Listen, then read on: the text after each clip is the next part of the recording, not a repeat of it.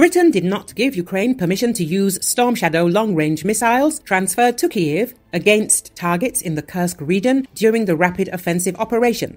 The Telegraph writes about this, citing a source in the UK government.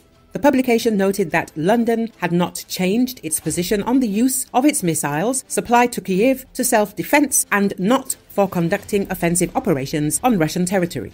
We have clearly stated that the equipment provided by Great Britain is intended for the defense of Ukraine, the source told the publication. It also reports that the decision on what purposes the Ukrainian armed forces can use Storm Shadow for also depends on France, which developed these missiles together with Britain. Ukraine also asked the US to use long-range ATACMS missiles during the breakthrough into the Kursk region of the Russian Federation.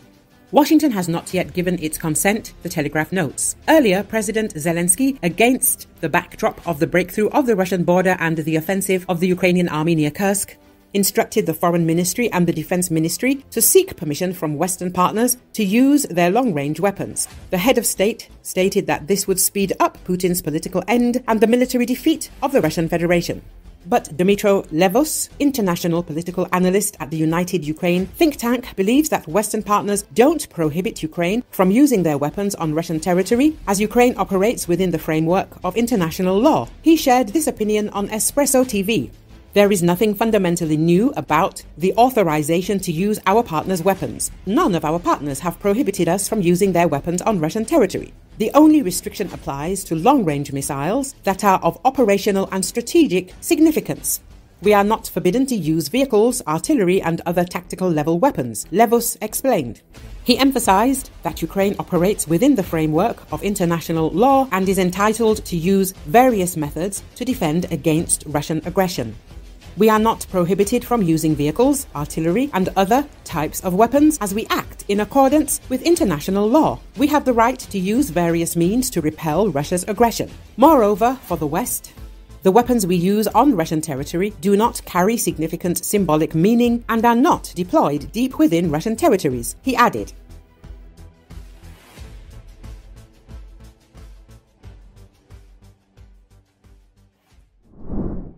The evacuation of the residents of the Krasnoyarsky district of the Belgorod region has started since the morning of today.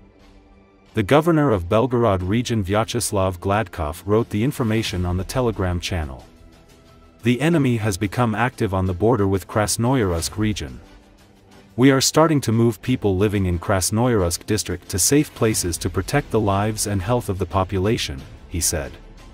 Gladkov did not specify how many people will be evacuated and where they will be taken. I am sure that our servicemen will do everything to cope with the threat that has arisen, Gladkov said. Some 11,000 people have been evacuated from the Krasnoyarsky district in Russia's Belgorod region due to activity by Ukrainian forces, a Russian official has said. District Administration head Andrei Myskov said on the VK social media platform that residents left on buses headed for temporary accommodation. Around 500 residents remain, he said. Krasnoyarsky district is located about 45 kilometers from the city of Sudza in the neighboring Kursk region, where the Ukrainian military entered on August 6. It is adjacent to the border of Ukraine on the western side, and Belovsky district of the Kursk region on the northern side.